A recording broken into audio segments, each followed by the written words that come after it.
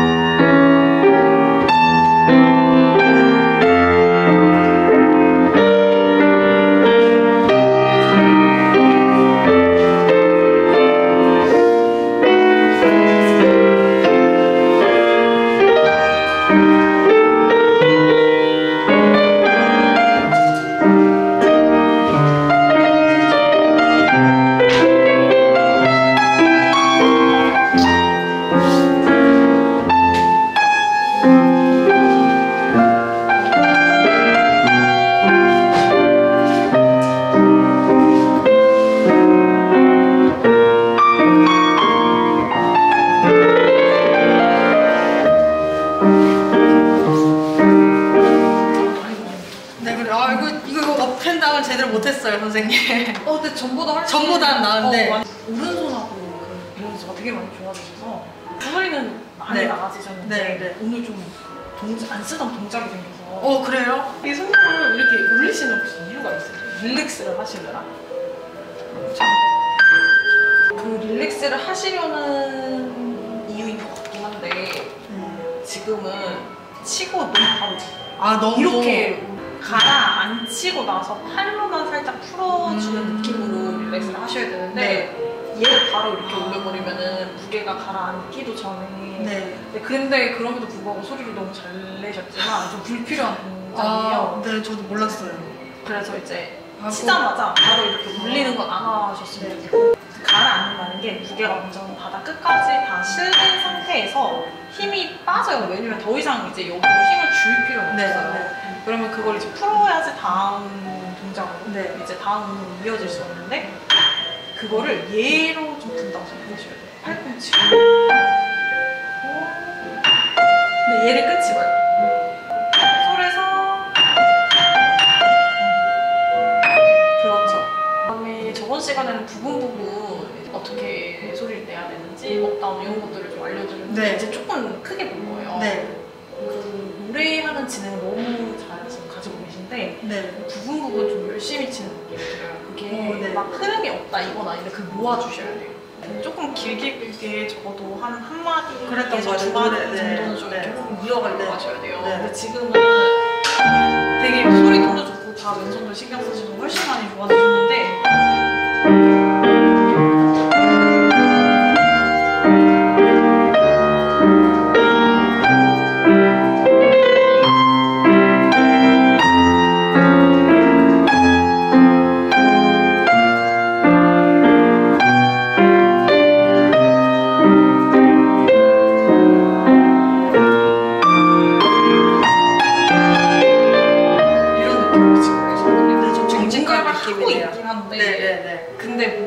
계속 흐르는 느낌이 좀 안 맞아요. 그래서 그러면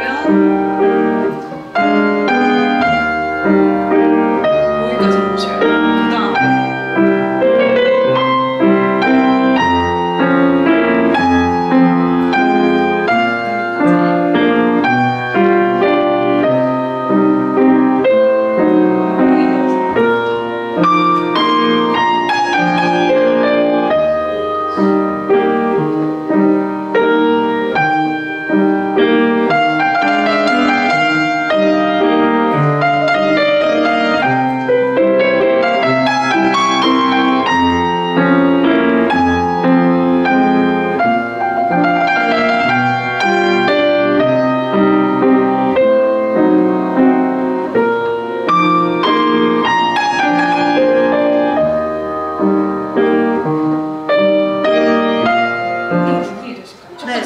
그 다음에 왼손의 역할은 좀 이제 이 업다운만 좀 생각하신 것 같아요. 그게 제일 음악이 끊어지는 좀 이유가 되게 왜냐면 얘를 여기까지 솔 음가가 되게 길잖아요. 그러면은 그 파까지 연결해주는 건 결국에 솔은 이미 냈으니까 왼손의 역할이 되게 중요하거든요.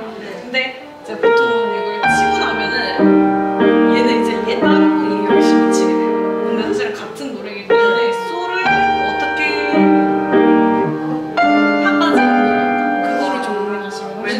이어질 거예요. 맞아요.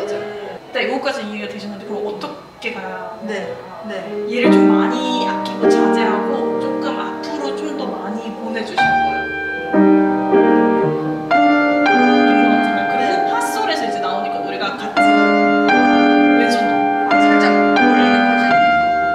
그쵸. 그리고 파솔을 저는 좀 더 분명하게 잡고 다시 멜로디가 나오는 부분이니까 이게 좀 짚어질 거예요. 그럼 그거를 왼손도 같이 다시 정리를 해드리면 음이 걸쳐져 있는 부분을 훨씬 더 같이 노래하려고 하셔야 되는 거. 두 번째는 음가가 길 때 왼손이 그 부분을 열심히 채우면은 되게 좀 처지고 얘가 방해가 될 수가 있어요. 그래서 얘는 약간 지나가듯이 어떻게 보면 조금 박자를 앞으로 나아가듯이 가주시면 훨씬 더 자연스럽게 됩니다. 저는 여기가 이거는 이제 좀 자유롭게 표현을 하셔도 되는 꾸며물인데 일단 얘를 다 치고 나서 이렇게 내던지진 않아요. 저도 그걸 원하시는 거예요. 사뿐하게 앉았으면 좋겠다는 그거에 있어요. 그거에 좀 중요한 역할이 왼손이에요.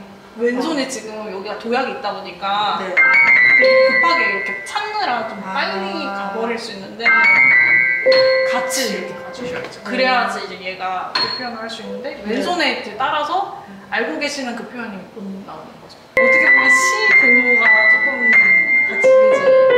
그렇죠. 시도가. 저게 앞에 음까지 영향이 있는 거니까. 그렇죠. 그럼 조금 더 조금 뭔가 연결되는 비슷한 느낌이었던 것 같아요. 제가 지금 보시면은 이게 솔하고 이렇게 엮여져 있고, 근데 뒤에가 보면은 이것까지 연결돼 있잖아요. 솔까지. 그러니까 솔까지 쭉 가지고 다시 이렇게 가주셔야 되는데 요거를 생각을 안 하고. 그랬던 것 같아요. 그쵸? 뭔가 여기서 끊기고 여기서 끊겼다는 그런 느낌이었어요. 여기를 저는 줄여서 시작할 거거든요. 네. 그럼 이 솔을 제일 끝까지 이제 이해는 하셨을 거예요. 그럼 솔부터 줄여야지 시가 좀 자연스럽게 들어가시는데 이거 좀 부자연스럽잖아요. 그래서 네. 여기를 줄일 거면 솔도 자연스럽게 끝에 네. 처리를 하시고 그러니까 네. 줄이면서 처리를 하시고 네. 그다음에 다시 이제 올라가야죠. 네. 이 네 마디가 앞에랑 똑같은 거 보셨을까요? 네네, 뭐 계속 이제 추가 캐논 변주곡 같은 이제 느낌이에요. 이 부분이 네. 같은 주제인데 근데 네. 여기가 조금 뭔가를 넣었죠. 네, 그러면 앞에보다 훨씬 더 이 굴곡이 많다 생각하시면 네, 돼요. 그럼 이 안에서도 좀 앞으로 갔다가 다시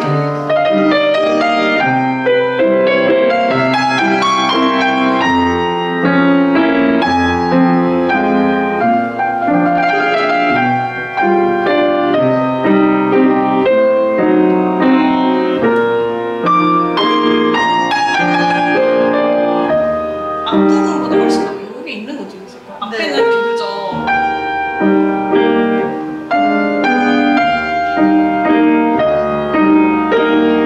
이 정도의 담백함. 네. 여기는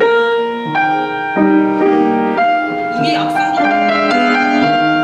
약간 좀 커졌다 작아서. 네. 그게 아니라 그쵸?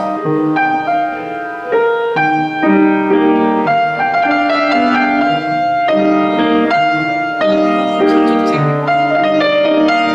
여기도 다시 커질 것 같으면 줄여서 근데 C 줄이지 않고 다시 부르다가 또 줄죠.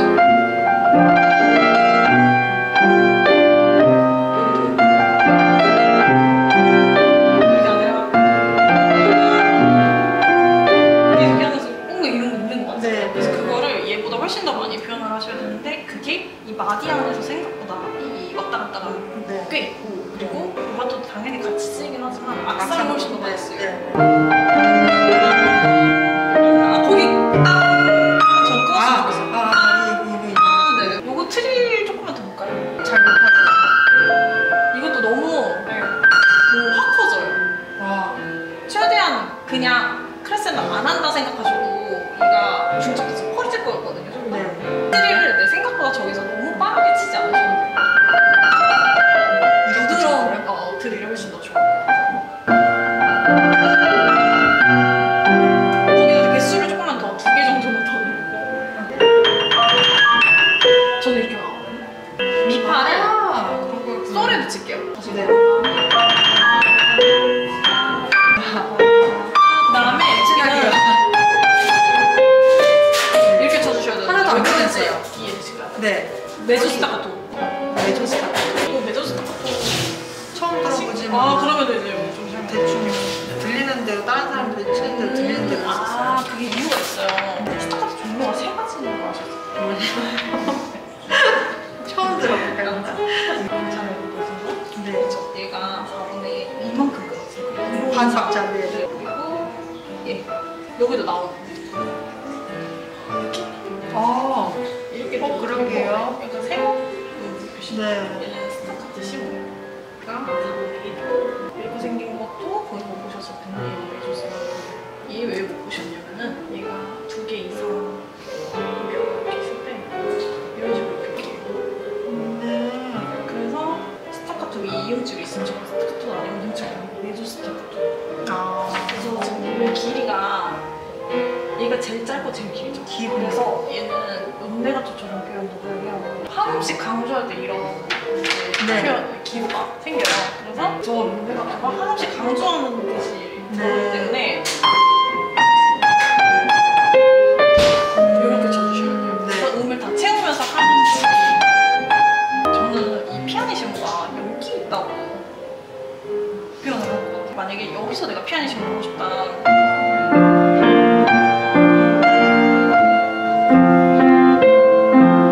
이런 식으로 들어갈 거고 저는 여기서 좀 가고 싶어 하면은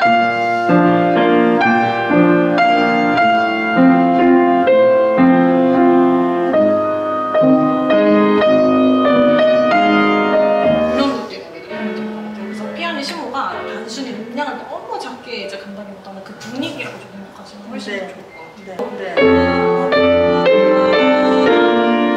갑자기 확 줄이는 게 이제 포코랄란텐도 또 있죠. 느려져야 되는데 이 생각보다 이 5개가 꽤 이게 길어요. 뭐예요, 선생님? 리타라는 거랑 같은 뜻이에요. 점점 느리고. 그래서 저는 여기가 이렇게 느려지면서 커지고 포르테로 들어간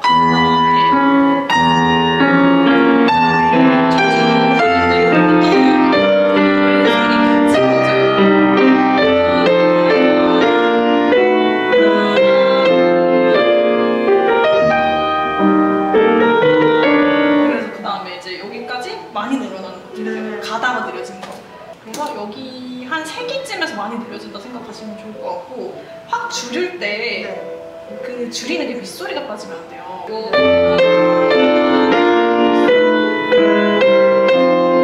윗소리 들리세요? 이렇게보다는 근데 뭐 저기는 표현도 나름이 저는 이게 약간 뭐라 그러지? 기억에 책장을 쫙 여는 것처럼 뭔가 이렇게 페이지를 쫙 여는 느낌이었으면 좋겠다고 생각을 해서 제가 좀 너무 급하게 들어갔나요? 네, 약간 그런 알겠습니다. 네. 하고 부드럽게 좀 자연스럽게만 잘 해주시면 한번 네, 해볼게요.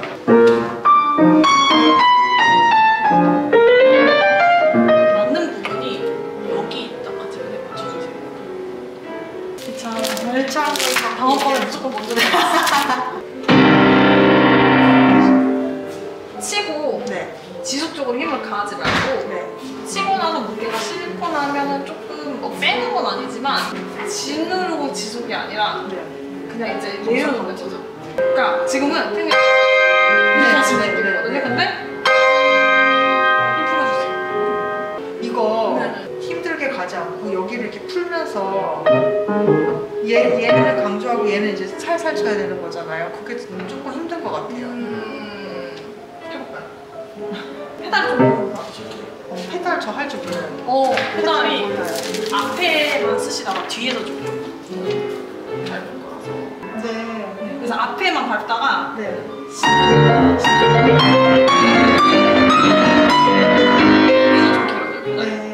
페달 역할이 이 음량 같은 걸 강조하는 역할인 건가요? 저등을 그쵸. 얘가 스타카토긴 한데 이런 거보다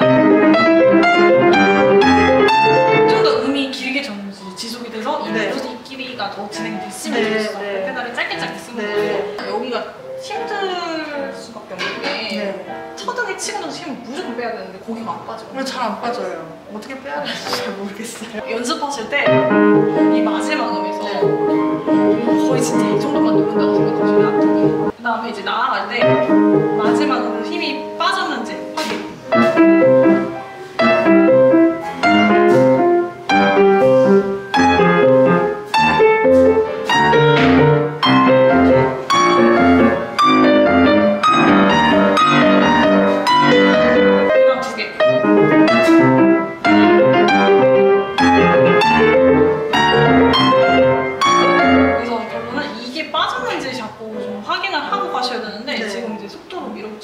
이어서 가시다 보니까 하나 더 있는데 죄송해요. 이게 3개 이건 되는데요. 5개 하고 싶은데 너무 이게 안 돼요. 얘를 속도를 올릴 거라 생각을 하고 그래서 저는 거의 한 3개 정도만 쓰긴 한데 그러면 안 되겠다. 욕심 안 낼게요. 일단 여기가 자유롭지 않은 엄지를 붙이고 있는 상태에서는 안 돼요. 이렇게 하면 힘들죠. 붙인 상태에서. 감사합니다.